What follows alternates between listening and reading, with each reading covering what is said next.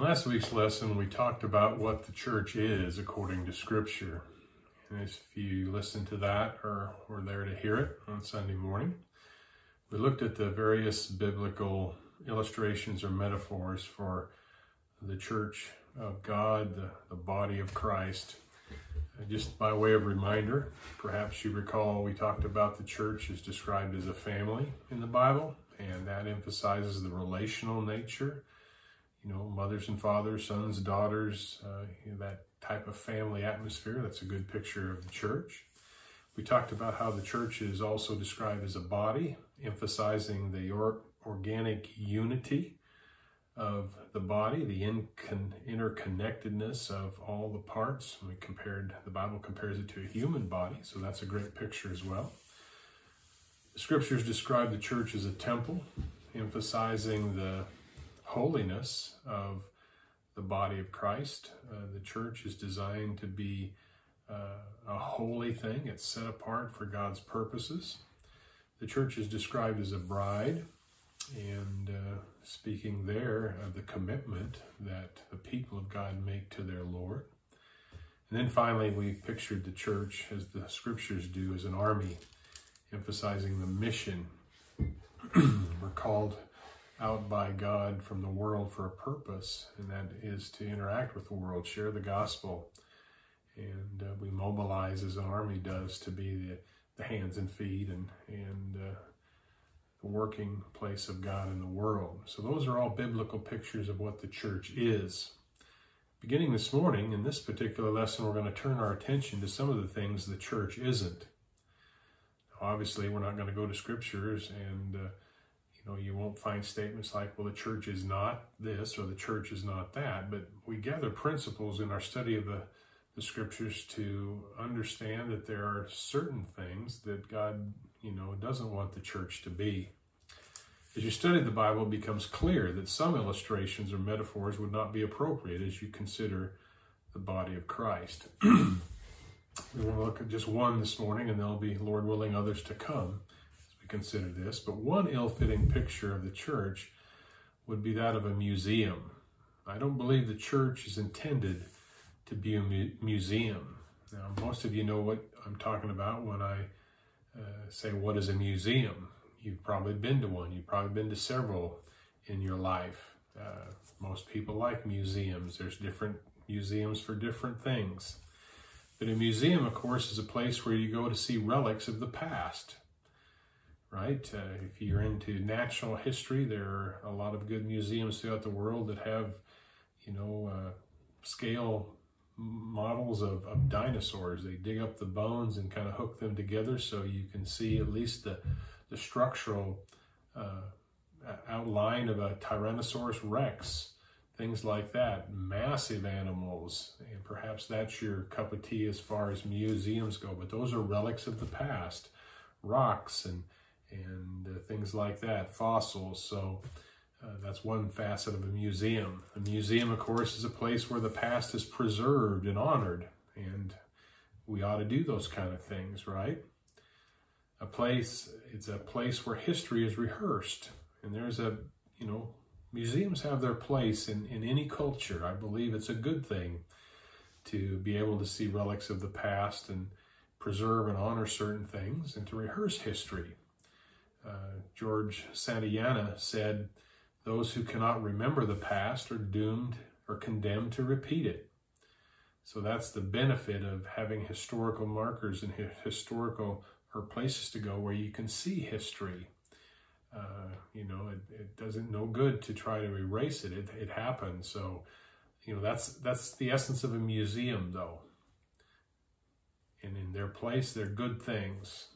And certainly, of course, we could say that the people of God can, of course, benefit from remembering their own history. We're not saying that when we say the church shouldn't be a museum, we're not saying there aren't things we ought to remember. The Bible is full of admonitions from God through His Son Jesus or through inspired men and women that tell us to remember certain things, right? God instituted in the Old Covenant certain sacrifices and certain feasts to help the children of Israel remember things. Passover is one of the primary ones of those. So we're called to remember, and it's good to remember history. In the New Testament, places like, I believe it's 1 Corinthians 10 and 11, and in Romans chapter 15, verse 4, it just says things that happened before are written for our instruction, so that we could have hope. We go back and read those old Bible stories, not necessarily to mimic everything they did in the same way and for the same purpose, but we learn lessons from the victories and the defeats of people who've gone before us. As modern Christians, of course, we stand on the shoulders of great men and women who have forged a path in their own day and time. So when we say the church is not to be a museum, we're not saying there, again, that we just discard the memory of all those who've worked hard in the past to do the will of God. We stand on their shoulders, figuratively speaking. We benefit from their work. The Bible rehearses the history of God's work in the world as well as in the church, and we're called again to learn from that past. But that doesn't mean, as far as I understand things, that the church is to live in the past. Yes, we remember the past, we learn from it, but I would affirm that God never intends for the church to live in the past. A museum, of course, is a nice place to visit, isn't it?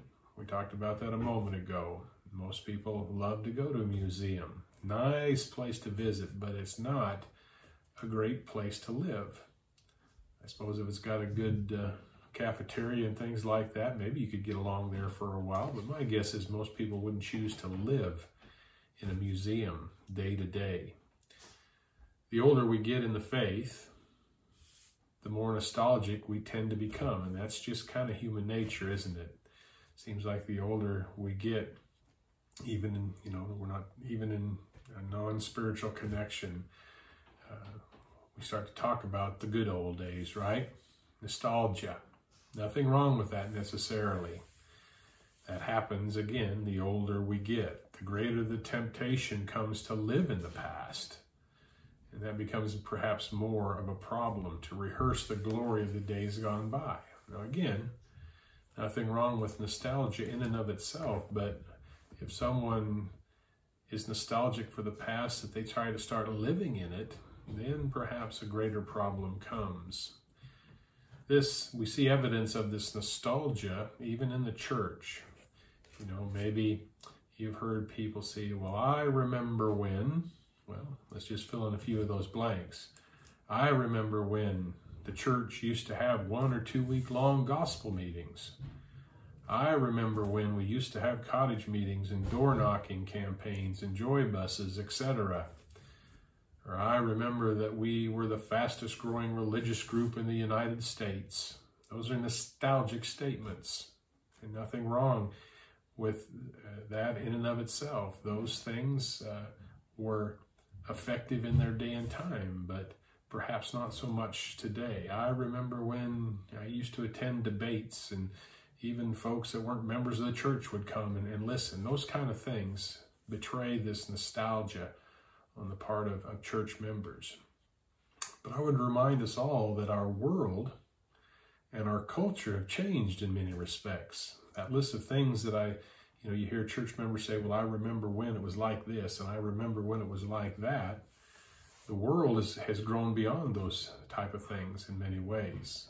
Our culture, our world has changed. Granted, many of those changes haven't been for the good. We can all affirm that. We can all remember things that are different now that we wish were like they were. So some of the changes haven't been good, some have. But it's what we have to work with, isn't it? Just to long for the good old days doesn't change the world we're living in. It's the world and culture we have, like it or not. We can bemoan what's become of the world around us and in our culture, but what does that accomplish? Nothing, especially as far as the church is concerned. The question is, will the modern church learn to adapt itself to connect with our modern world and culture? The world and culture has changed, and nothing we can do to stop that. We do have something to say about the church, though, don't we? But will the church learn to adapt itself to connect with our modern world, or will we become a museum celebrating days gone by? Now notice carefully that I didn't say, the church needs to conform to the world around it or cave in to the world around it. I'm not affirming that in any way, shape, or form. We're told in places like Romans chapter 12, verses 1 and 2, right, in that region, that we're to be transformed, not to be conformed to the world. So we're not talking about that at all. But I think there are ways the church can adapt in its methods to perhaps be effective even in a changing world. The reality is, of course, that the way the church did things 50 or 60 years ago may not work as well today. Some things might, but there are some practices that were very effective in that time frame that perhaps aren't nearly as effective as they were. So for us, we need to make a decision. Do we choose to live in the past as a church, or are we going to live in the present? Most of us, of course, have learned to live in the present in every other area of life, haven't we? Of course we have. I'm just thinking, here's a few examples. How about household appliances? An icebox was cutting-edge technology in its day, wasn't it? Maybe some of you are old enough to remember where maybe granddad or maybe mom or dad had an icebox. That was amazing in its time. But my guess is nobody's using an icebox yet today, right? We have modern refrigerators, and we're glad we do. So we've learned to live in that present reality. Same thing is true with vehicles, right? The Model A was a technological marvel in its day compared to horse and buggy. But, I like mechanical type things, and, sometimes I long for the good old days when things weren't quite as complex as they are today with computers and all kinds of things that make a car run. But on the other hand, it's pretty nice to go out on a cold morning and hit that key and have a car fire right up and not spend 10 or 15 minutes flooding itself out before it finally is warm enough to run. We like to get in a car where we can push a button and the climate becomes instantly cool or instantly warm. Again, we've learned to adapt in vehicular matters. Same thing is true with electronics, right? We all grew up, or most of us, in the day when you had the rotary telephones and they worked fine.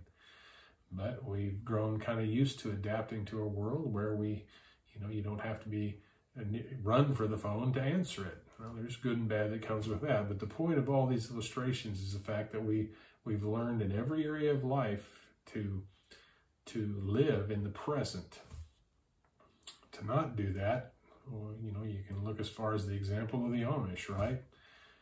They're looked kind of now as a caricature of still doing things in a way that were done 50, 100 years ago, but that's an oddity. Well, does Jesus, of course, have anything to say about the temptation of the church becoming a museum? Not directly, but I think we can look at a section of Scripture today that can give us some insight into perhaps what he would say about something like that. Would Jesus be in favor of a church being locked in the past, being locked into doing things the way they were always done, right? It worked then, so it ought to work today. Would Jesus be in favor of the church being pictured as a museum? I don't think so, and I think that way because of texts like Luke chapter 5. You can be opening your Bibles there to Luke chapter 5, verses 33 through 38. We're going to take a look at that. But let me remind you that Jesus lived and ministered in the midst of one of the greatest culture shocks that Jews had ever experienced. Probably, as much change as we think we're living in today, spiritually speaking, for the work of God in the first century, the inclusion of the Gentiles into the family of God, that the Jews viewed themselves as God's exclusive people for so long. Jesus came to earth right smack dab in the middle of that culture shock, and it was a shock in its day to the people involved. And Jesus butted heads with many among his fellow Jews who were resisting that change. The Jews had got used to the way things had always been, and they saw no reason to change. And along comes Jesus and starts talking about some things that were causing trouble for their comfort zone. Let me read Luke chapter 5 and verses 33 through the end of the chapter in verse 39. We'll come back and talk about it a little bit. It says, they said to him, the disciples of John often fast and offer prayers. The disciples of the Pharisees also do the same, but yours eat and drink, speaking of Jesus' disciples. So here they're taking Jesus to task over this. And Jesus said to them, you cannot make the attendants of the bridegroom fast while the bridegroom is with them, can you? But the days will come when the bridegroom is taken away from them, then they will fast in those days. And he was also telling them a parable. No one tears a piece of cloth from a new garment and puts it on an old piece of cloth, or puts it on an old garment. Otherwise, he will both tear the new, and the piece from the new will not match the old. And no one puts new wine into old wineskins. Otherwise, the new wine will burst the skins and will be spilled out, and the skins will be ruined. But new wine must be put into fresh wineskins. And no one, after drinking the old wine, wishes for new, for he says the old is good enough. As you listen to me read that, perhaps you begin to pick up on some things that will be pertinent for our discussion as far as the church being viewed as a museum, or the temptation for the church to become a museum in its own day and time. Again, the issue here that Jesus is dealing with, bottom line, is overdoing things differently, right? Did you catch that in verse 33? Here you've got this group coming to Jesus, and they say, well, the disciples of John do it this way. They often fast and offer prayers. The disciples of the Pharisees also do the same. So, and what's being implied? Well, everybody ought to do it that way, and everybody ought to keep doing it that way. But the problem was, they said, your disciples eat and drink. Your disciples are doing things differently. And you might say, well, what's wrong with that? Well, again, there's resistance to doing things differently. So that's the issue here in this context. In the next few verses, Jesus defends his disciples by noting that they were acting in ways appropriate to the time. So he says, listen to me for just a moment. You think, you pointed out, yes, they are doing some things differently, but there's a reason for that. Again, verses 34 and 35, Jesus said to them, you cannot make the attendants of the bridegroom fast while the bridegroom is with them, can you? That's not the purpose of, a wedding gathering. It's not a time for fasting, which would imply, of course, sorrow over something or grief. That's not the time. The days will come, Jesus says, verse 35, when the bridegroom is taken away from them, then they will fast in those days. And of course, Jesus is using a metaphor here, but he's ultimately talking about, himself being the bridegroom of the bride, and the disciples, of course, being part of the bride. But anyway, the days are going to come. Jesus will be crucified and go back to the Father. There will be some mourning associated with that, but while Jesus is with him, this isn't the time. So, of course, there's reasons why they were acting this way. It was, what they were doing was appropriate for the times, even though it was different than what his detractors were looking at. Jesus then gives two examples of the wisdom of adapting to changing circumstances. A couple of, again, mental pictures that Jesus uses to make his point. He was fond of doing that, and that's why he was such a great teacher. Example number one is this idea of putting a new cloth patch on an old garment. Number two is going to be putting new wine into old wineskins. In verse 36, he was telling them a parable. No one tears a piece of cloth from a new garment and puts on an old garment. Otherwise, he will both tear the new, and the piece from the new will not match the old. So you start matching new with old, and you wash that garment, and things are going to start to tear. The old garment has had all the if it's going to shrink, it's done that already, but the new may have to go through that process anyway. That's not going to work real well. You need to find a different way to do that. Same thing is true with the wine skins. An old wine skin was an animal skin, shaped to hold wine, and over time it became hard. Well, you put new wine into old wine skins, and what's going to happen? As the fermenting process goes on, the pressure begins to build, and when that happens, that's why you put new wine into new wine skins, because they're flexible enough to expand with the fermentation. Old wine skins are going to take that pressure and explode or break or tear. So again, I need to find a way to handle it the best for the circumstances. That's the point. So it's wise in both cases to adapt to the changing circumstances. In verse 38, Jesus says, this is why you need to adapt in this case. He notes the necessity of adaptation. The new wine must be put into fresh wineskins. It's the only way it's going to work right. And again, I think the picture here fits pretty well with what we're talking about, the church becoming a museum. Things may have worked in the past that we need to find ways to adapt for them to work now. And then finally, he notes in verse 39 the difficulty associated with adaptation. Jesus says it's necessary.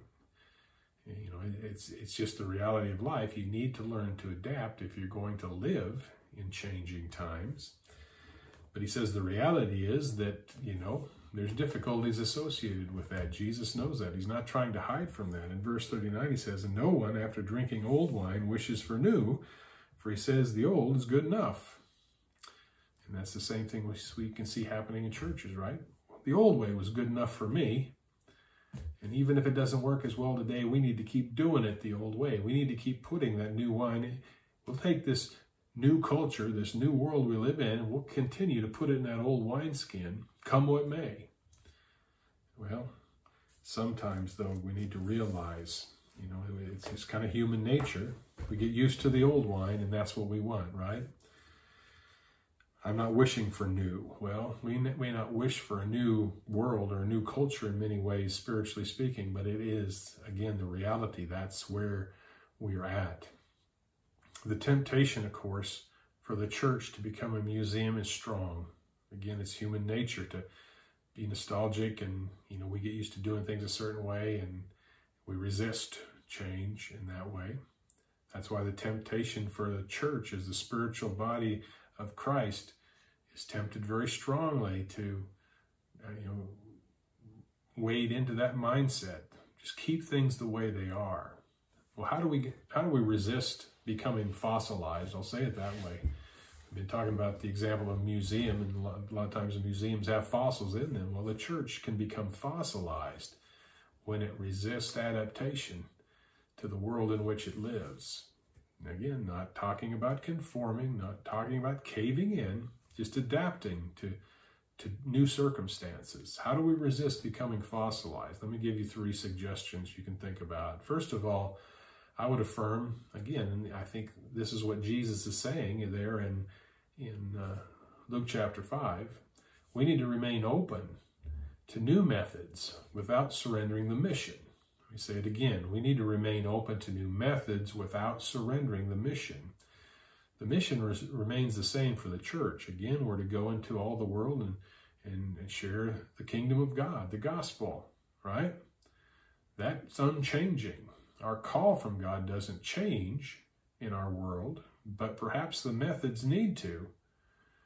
And we need to remain open to those new methods while remaining firm on what God calls us to do. Part of that is just carefully learning to distinguish between what is changeable and what is unchangeable. And that's a $64,000 question, isn't it? That's why you got a debate raging within religious circles of, you'll hear the name, the title change agent being thrown around and people being labeled that way. Well, we need to, rather than maybe calling names, we just need to sit down with our scriptures and find out what truly is unchangeable and what can be adapted in a modern day setting. And there is a difference. Everything isn't changeable and everything isn't unchangeable. And it takes wisdom. So that's why we need to remain open to new methods without surrendering what's our mission, what is unchangeable. Secondly, I would recommend that we learn, as we try to navigate these waters, to honor the past but not enshrine it. And there's a difference, right? We can honor the past. I'm not saying in this lesson that we just jettison everything the church has been, that we look down on everything earlier Christians did in different cultures and different times. I'm not saying we can't still honor that. We should. Or to give honor to whom honor is due. And a lot of honor goes to men and women of the church over centuries who have been faithful and have worked to serve God in their day and time. So we can honor that, but we don't enshrine it like a museum would do. We don't, and enshrining would just mean, again, kind of hardening into a way of saying, well, that old garment's fine, and we need to stay with it. That old wineskin is fine. We need to keep using that. Well, there's a place for a way to use an old wineskin, but it isn't with new wine. Enshrining our past is where it becomes a problem. Then finally, I would recommend for all of us to endeavor to be a catalyst instead of a curator. You know what a museum curator is, right? They're the person who takes care of a museum. It takes care of the exhibits, the things that have been enshrined. And there's quite a lot of curators in the church. Men and women who are fine with the way things were and fight any resistance to those old ways. Again, not necessarily bad in of themselves, but maybe it's things that don't work anymore. But a curator is going to say, oh, hold on. I'm here to protect the old thing. I think it's far better in the church to be a catalyst. Of course, a catalyst is something that you add to a mixture to cause a change. And I'm speaking here of a good thing in our culture and time, good ways of reacting to things around us. I think it's far better for us to be that kind of person rather than a curator.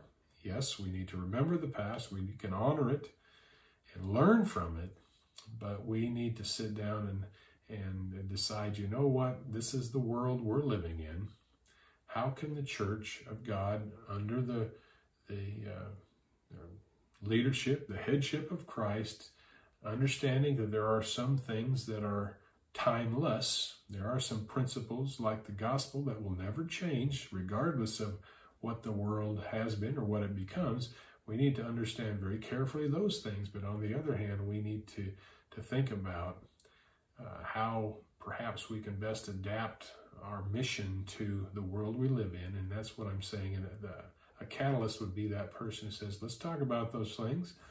Let's find ways that are effective today to the generation of people that we're talking to, that we live among. Endeavor to be that catalyst instead of the curator who perhaps walks around in the church and dusts off those old exhibits, those old ways, and says, this is the way it's always got to be done. We've done it that way for so long, and we never want to do it another way. So it's better to be perhaps that person that says, let's find out the difference between what is changeable and what is unchangeable, and let's be effective for Christ. So the church, I don't believe, was ever intended by God to be this museum. I want you to think about that carefully as perhaps you digest what we've talked about today. Lord willing, in the next few lessons, we'll talk about other illustrations that show that the church wasn't really designed to be this or that. You can hopefully look forward to that. I want to pray that you'll have a blessed week. Again, look through some of this again. Think about it. If you've got some comments or questions, I welcome anyone's input on this. I realize in this format it's difficult to have a give and take. That's what we have at this particular time, but feel free to comment on the video. There should be a place below where you can do that. Send me an email. If you're part of our local church, you know what that is. Anyway, don't be afraid to ask a question or comment. We learn from one another, and we want to continue to do that. But I think there's some important things Jesus is trying to say here to us about the church not being a museum. God bless, and I pray that as you go into the week ahead that there'll be opportunities for you to interact with a changing world and culture where you can make a difference for God. Have a great week.